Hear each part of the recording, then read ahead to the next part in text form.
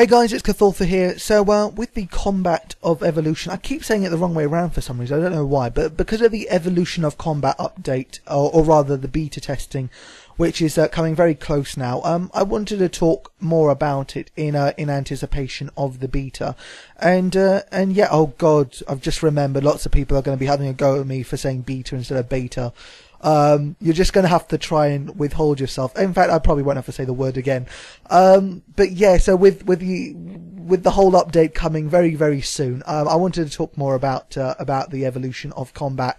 So yeah, I mean, I'll do that in another video, but what I wanted to talk mainly in this video is about my own ideas for the evolution of combat. Now, this is one that I thought about myself, and I'm quite happy with what I've actually come up with. And I'd love to know what you guys think about it. And this is definitely a discussion video, so make sure to use the comments, because I will be reading them and I'll be discussing it as well. And I think this could be an interesting suggestion and topic of debate. But yeah, with the evolution of combat, what Jagex will be focusing on doing is creating more party roles. So if you've ever played another MMORPG, what you'll notice is one of the big differences between Runescape and other games is that usually in other MMORPGs you get a nice variation of player type. So for example, if you've ever played anything like World of Warcraft, you won't just have a team of meleeers. You will have meleeers, you will have tanks, you will have mages, and you have rangers. But in RuneScape, you don't really have a choice. So for example, if we were to kill Bandos, you can't really choose to be a major or a ranger, because you know that it gives you absolutely no advantage whatsoever using either of those attack styles when melee attack is going to be doing the majority of the damage output.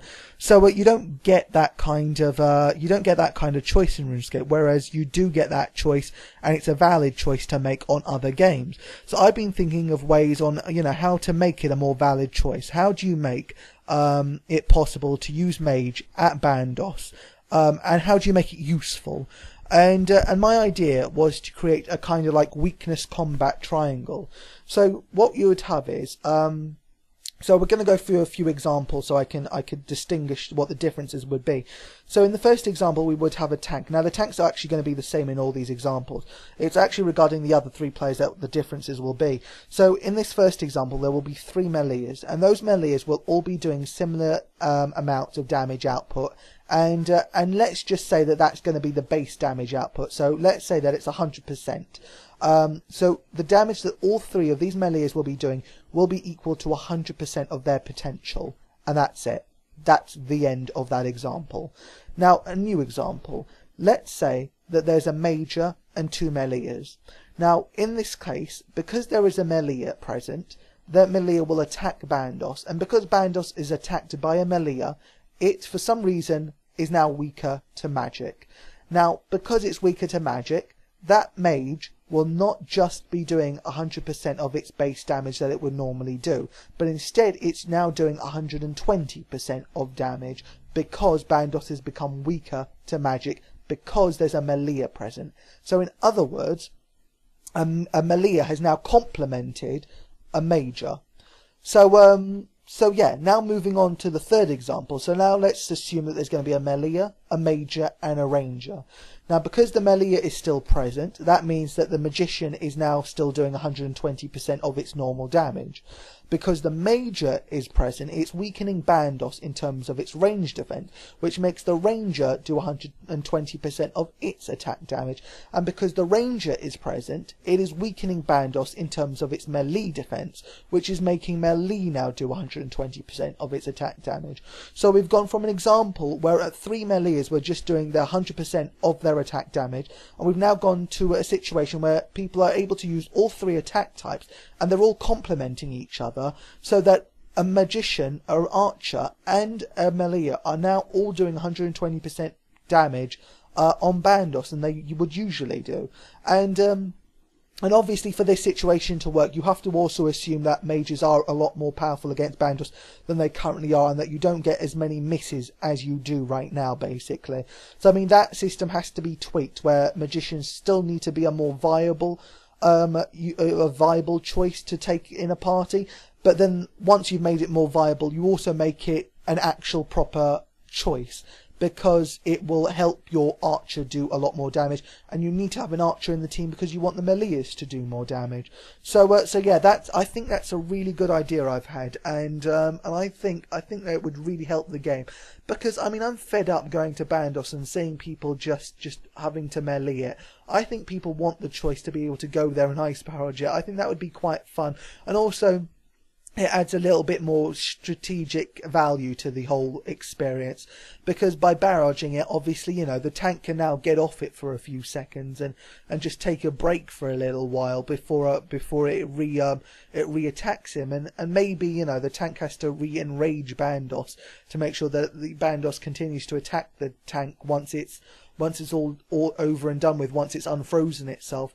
And yeah, I would love to have more strategy there by involving, you know, mages and rangers into that kind of experience. And so, for example, if we were to use a new example altogether, so let's assume next stage largely the same, and let's say magic still continues to not work very effectively against next. However, because you're a magician, because you are lowering the defense of Nex in terms of its range defense, and because, let's say, 9 other players on the team are all using ranged, that means that all those rangers are going to be doing 120% of their normal attack damage, and that's a huge increase just for the sake of having one major in the team. And I would like to see that. I would like to see it, you know, all these bosses involving more different types of attack styles that complement other attack styles. So, like I've said, the major complements the rangers, and it makes the situation a whole lot easier to deal with. And I think that would be a nice part of the game. And also I think it would allow people to specialise more easily. Because basically, I mean, if you think about it like this, I have roughly 500 mil in my bank, maybe 600 mil, and that would probably be stretching it. That means that if I wanted to properly specialise in one attack type and one attack type alone, I would have to choose between melee, magic and range. So if I wanted to do it properly, I would be thinking to myself, right, so I want to buy Pernix for range if that's what I choose, I want to buy Torva for melee if I choose that instead, or if I want to be perfect for mage, I will buy Virtus. So yeah, and then I find out I've got 2 other people in my team. I've got one guy that has Bandos and has no decent range. I mean, maybe his range is Black D-Hides and his mage is RMs. And so then, you know, he seems to be best for melee in the situation. And then the ranger has Pernix, so that's fantastic. He's completely specialised for Pernix, for range. And so that leaves me with having to take the specialisation of magic. And so now I can put all my money into getting magic gear for the team. And so, I mean, that would be another great idea, because instead of having all 3 attack stars, you get to specialise more easily in another attack star. I think that would be another part of the game that I would really enjoy. And also, just the last bit about the idea, so it actually involves tanking. So one thing I want to see is I want to see tanks having less effect on the damage output of the team. And I want to see this done in several ways. Firstly, I want there to be shields that are two-handed, that are just insanely good in terms of defense, but because you have to use both hands on the shield, you have no choice but not to use the weapon, and instead you can use other abilities to maybe do a little bit of damage output or something like that. The second way I want to see it done is I want to see new armor that they're going to be releasing that will be focused on tanks. So in other words, increased defense and HP ratings. I want to see those armor those types of armor having less attack bonuses. Well, not less attack bonus. I want it to have negative attack bonuses, like Pernix and like Armadillo have negative melee attack bonuses. I want to see the same for attack bonuses on the tank gear. So yeah, I want people that do choose to use a single-handed shield with a chaotic rapier. I want to see those tanks less effective with their chaotic rapier. And the third and final way I want to see it change, I want to see tanks choosing to use their abilities rather than their auto attacks.